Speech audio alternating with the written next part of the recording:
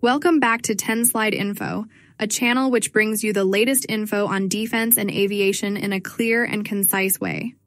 Airbus Helicopters, in collaboration with the French Directorate General of Armaments, has presented the prototype of the highly anticipated NH90 Caïman Standard 2 multi-role helicopter.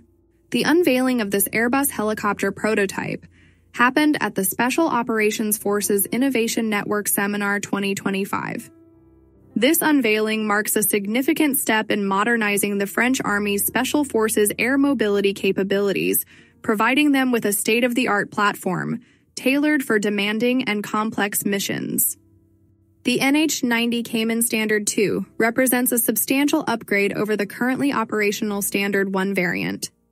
Compared to the Caïman Standard 1, the Standard 2 features components tailored for covert operations, including an infrared camera with a laser pointer and designator, an advanced radio communications kit, and new weapon systems.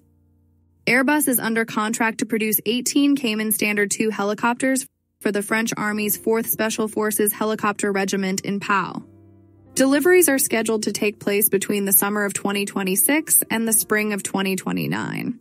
Once operational, these advanced helicopters will replace the regiment's aging H-215M Cougar and H-225M Caracal helicopters, both also manufactured by Airbus.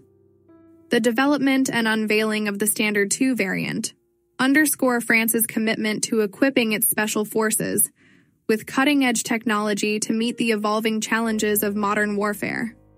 The debut of the NH90 Caïman Standard 2 prototype at Special Operations Forces Innovation Network Seminar 2025 signifies a crucial step forward in bolstering the capabilities of France's elite military units.